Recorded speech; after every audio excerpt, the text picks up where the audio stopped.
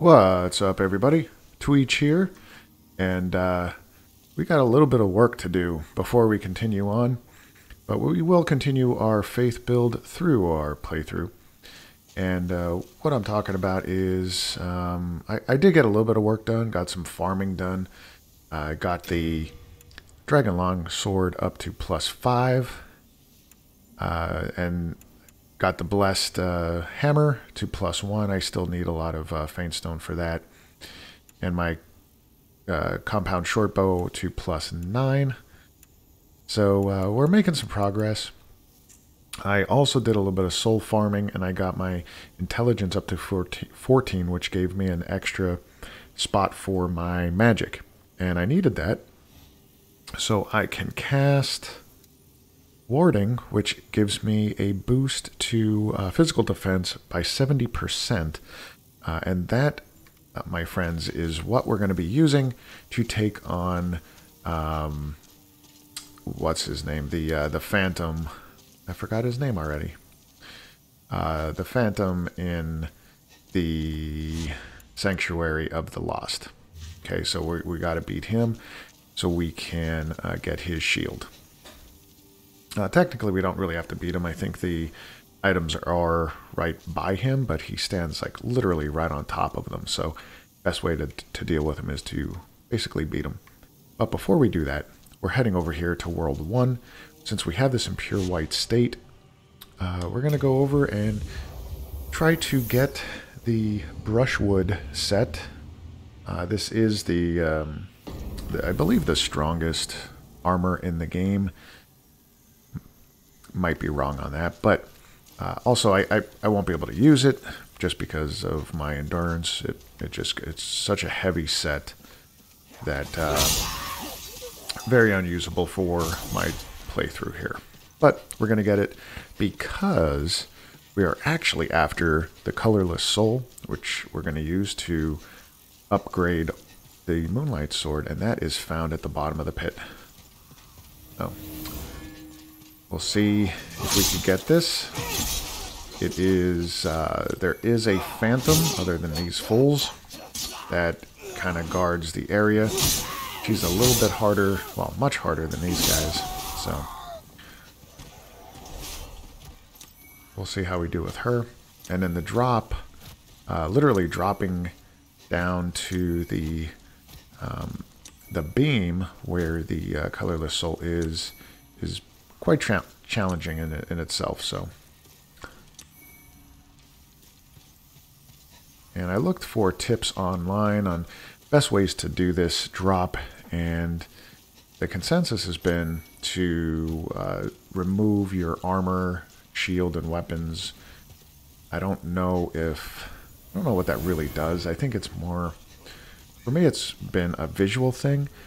So, like with this big shield, sometimes it's just hard to see, and that's kind of how I took it. I don't know if it really affects how you fall, but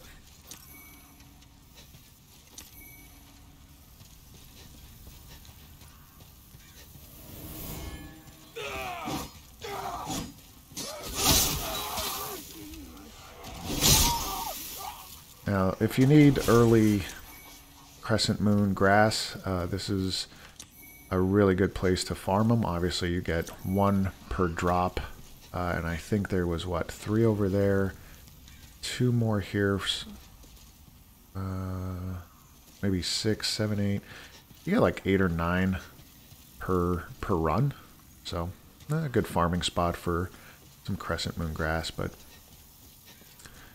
now we are going to go with this shield, and I am going to, you know what, maybe I'll try, I'll try using the spell, get my health up, or not my health, but my defense much higher, because when I come in here and she attacks me, she can do quite some damage.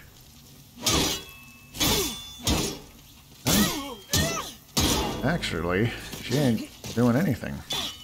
I mean, obviously, if I didn't have warding on, she would be ripping through me pretty easy.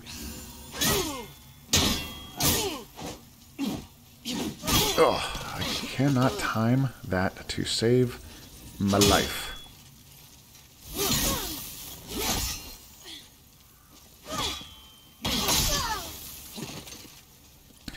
And now that warding is almost off, gotta really watch out. She is strong, and she has this portion where she switches. Oh, come on. She switches to a two-hand attack, and that tends to mess me up a little bit. Alright. So not too bad. She does drop the binded set. That's female character only. So we'll put that away. I don't need that headpiece. And there was a ring. Was that the Master's ring? Yeah, I don't think I've ever used that one. Okay, so just for reference, in the first part of this world, when we're starting out, I don't know if I did it for part 1, but this is the hole that you could potentially drop down. In the very first part, there is a guy up here with a, you can't really see it, a guy up here with his crossbow, but if you were to drop from this hole, you just die. There's no ifs, ands, or buts about it. But this is the only way to get to this area.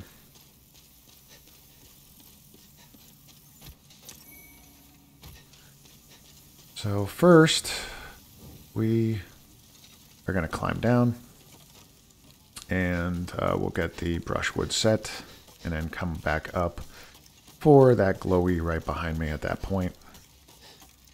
The little glowy.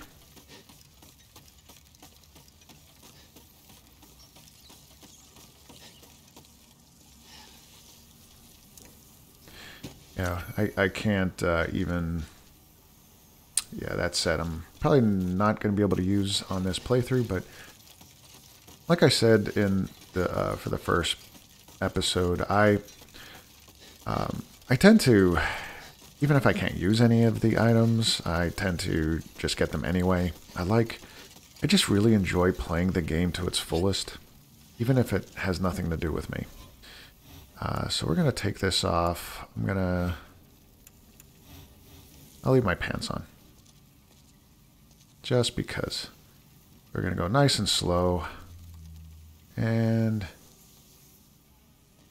drop down here. And please don't give me a heart attack, which this always does. And got the colorless soul. Now, since I don't want to... I mean, it's only 7,000 souls, but since I have evacuate... there's no other way. Once you get to that point, there's no other way to get out of there besides either dying, using evacuate, or using one of the stones to warp you back to the Nexus. So I recommend having something available, unless you don't have any souls. Obviously, if you only have a few souls, then maybe it's not even worth your time. Okay, so that being said, we're going to head on over to 2-1 and level up our Moonlight Sword.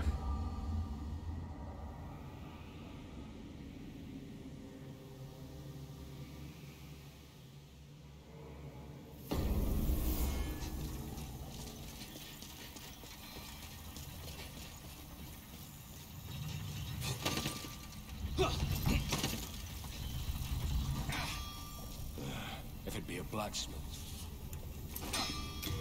Upgrade. Moonlight 2.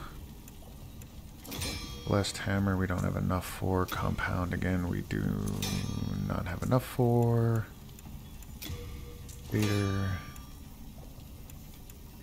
That's colorless. I don't even want to level that. Okay, so we should be good.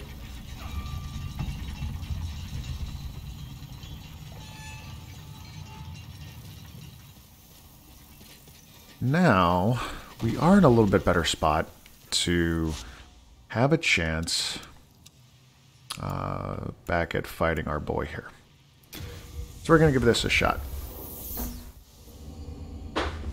He ripped me a new one, basically. And all I want, really, is his shield. I think it's a great alternative to the heater shield that I'm using. In fact, it's probably one of the best in the game, obviously, depending on what you want to do with it. It has 100 physical damage reduction, 100 magical damage reduction.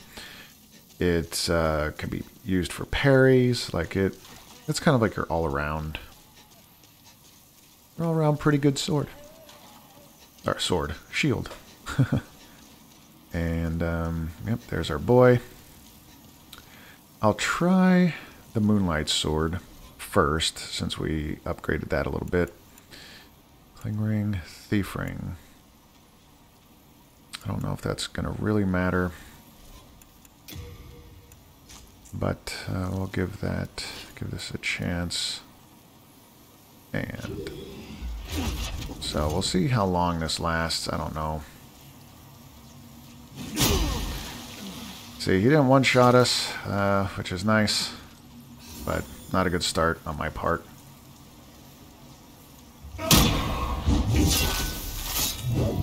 Just got to keep an eye on that.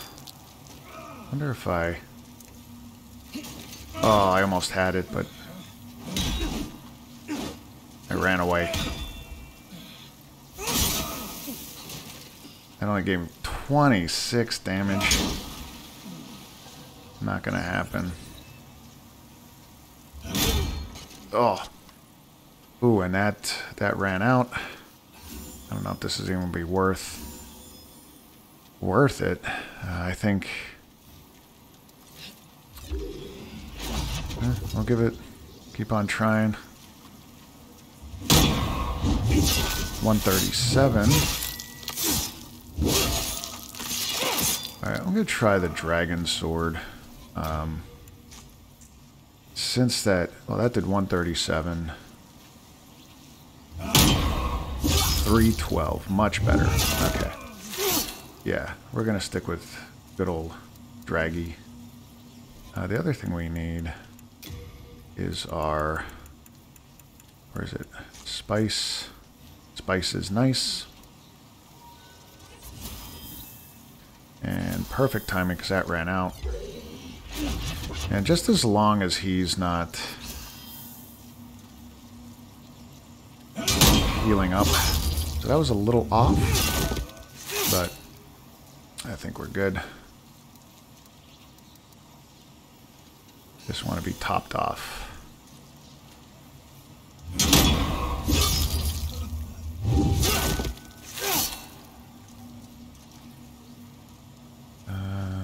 The moment he starts his healing motion is when you want to get right on him.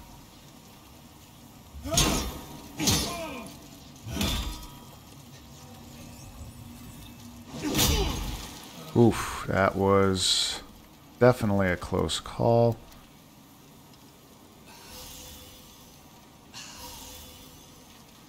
Use up these crescent. There we go.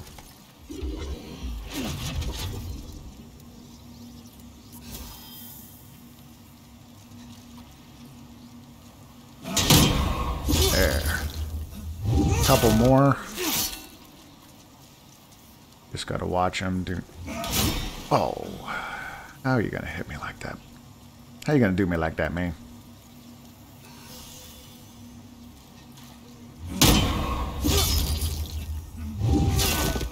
I'm a little surprised that the Moonlight Sword doesn't do more damage to this guy, but...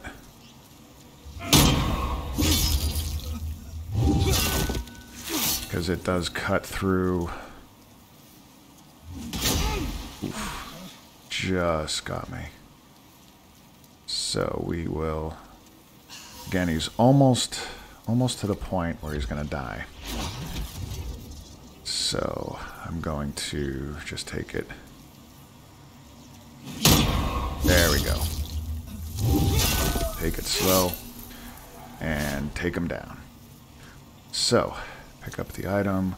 Okay, the Vinland crest. And what is this item here? The brand, the big bell thing is massive. We don't need that. And then we need 40, because I want to carry that shield. I need 40 spots. That's not much here. Because once I get enough space, that should be enough. Yeah, the dark silver, I think is way too much for me. And I could wear that now. That's not bad. That looks cool. But definitely I won't be able to use the shield. You aren't strong enough. Why not? 16 strength. That's why. But also 70 fire damage. Not bad. So 16 strength. Just 2 more strength. Yep, got to upgrade that. And we are at... Yep, if I want to use that set, I'll definitely need to use the strength ring, but a very good set. Now, just a tip, I'm not going to do it just because there isn't really a need for me to continue on. Without warping out, if I run back through this world into the swamp and find his sister, she asks for that crest, the Vinland crest, and then she gives you some items and stuff. I think it's the dull armor set, if that's even the name of it, but it's a female-based set. Obviously, for my character, can't use it, but it is a very good armor set. Faint stone. Now there is a lot of faint stone and items in this area, but the problem ends up being if you make it down into that slop, and I don't have the sodden ring, you're in for a world of hurt. It's instant plague, or just about instant. I mean, you're gonna get plagued. And then there's these little plague babies, these things that jump out and they kind of stun lock you as they hit you. And there isn't much you could do, unfortunately. So we're going to come back and tackle this a little bit later because after the sodden ring, well, yeah, after the sodden ring, and I need to get some more soul remains, because they help out a lot. And I found this out one of my last playthroughs. I was kind of shocked to see if you throw a soul remain somewhere, all the plague babies goes over there, and then you can kind of have your free roam of the area for a little bit. Anyway, so we're gonna... That's not the tool. That's not the tool, you fool. What? Yep, that's right. I'll go back to the Nexus. Okay, we are going to continue on. What time are we at? 19 minutes. Might have some time to do the first part of World 3-2. I can forge weapons for you. Purchase some items. I got 31,000 souls. Nice. I will need some arrows, but I'm going to purchase those from my other guy. What's the hurry? Where are you off to? Hey, what's up, brother? Okay, so we're gonna do renowned. That should be enough for, darn it, one upgrade. And my faith is at 36. I really wanted to get that to 50, but where's my lady? Oh. Hello, lady. Thou seekest, then touch the deep soul of the mind, key to life's ether. So 15. Soul of the Not that far away. I'll get that to 16. Get. Yeah, I'm starting to spread out the stats a little bit here. Too much. Typically, stat spread should look at the 120 mark. Obviously, we have quite a ways to go. I should have 50 vitality, 50 faith, probably 30 or 40 into endurance, and then the rest spread out. But yeah, so I got quite a bit to go. But at this point, I should have my faith at least up to 40, and my vitality up to 30, which my endurance is still pretty low. But that's because I'm messing around with some other stuff. Okay, so let's go. No need to go there. We're going to go over to... Oh, I need my arrows. Yes, arrows, arrows, arrows.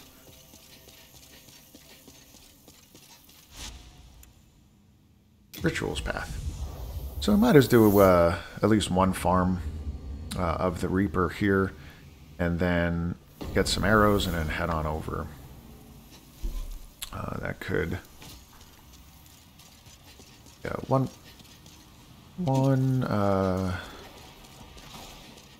farming run should be just enough to get another level into our strength.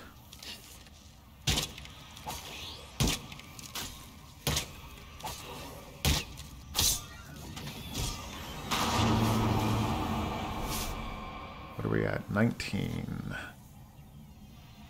Ooh, 19.4 I need, so not quite. Let's see, I'll get some arrows while I'm already here. There's some soul remains, but I should have plenty of those. I can only get 41? What's my weight capacity? Oh, item capacity is up pretty high. I don't think I need those. I'll put that away, even though it doesn't... Fire bombs.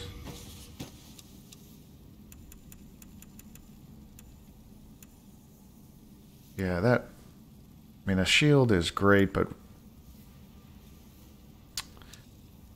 Oh, I have the whole dark set, that's right. The fluted...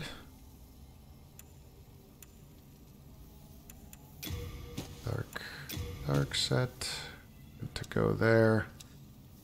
You know, quite frankly, I might just switch back to Oh, hello. the faith set here, just because it looks more like the faith build that I'm looking for. All done. Alright, so that gives me 125 arrows. That should be plenty. I'll do one more run, get that strength up, and should be good to move to the next area. I mean, we're approaching 25 minutes, so I might just save that for the next zone. Or, I'm sorry, next video, and we'll just tackle World 2 or 3-2.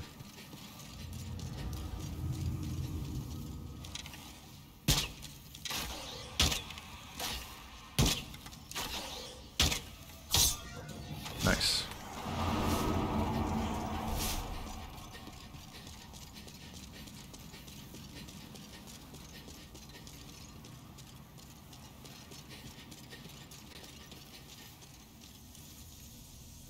So as you can see, this is, if you didn't notice already, this is one of the best mid-game farming spots for souls.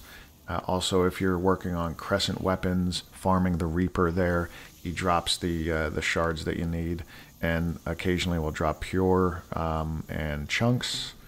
Actually, I think just chunks, and then when you get the world to pure black state, you will have the opportunity to drop the pure. Another good farming spot is coming up here if you're looking for more of the, is it the, what was that, the dexterity build? Might even be strength. We have the blade stone. That drops off of this guy. Coming up here. And he's already looking for us. But you could farm this guy. And he gives you a little bit of souls. Like I said, there's the soul remains is his common drop, but you could put, if you have this in pure black world tendency, he drops more of the blade stone and also the pure blade stone and chunks. So it's a good farming spot. It's really quick and easy to reload the area. Another idea is to run down to where we were killing the Reaper. You go out the opposite side there that we've been running back up the steps.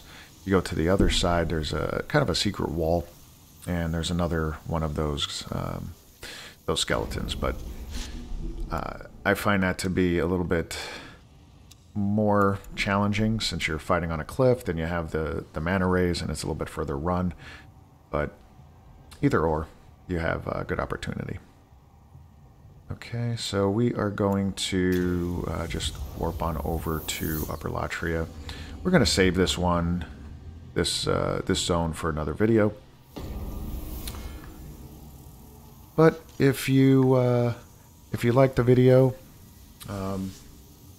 you know, you learned a little something maybe of what to do before and getting set up and getting ready for the next area. Please like and subscribe for us here. So, like I said, in the next video, we're going to tackle this area and yeah, see how it goes. It should go pretty smooth. This sword is quite strong now at this point and should be able to tear through a lot of these enemies. So, yep, we'll see you on the next one.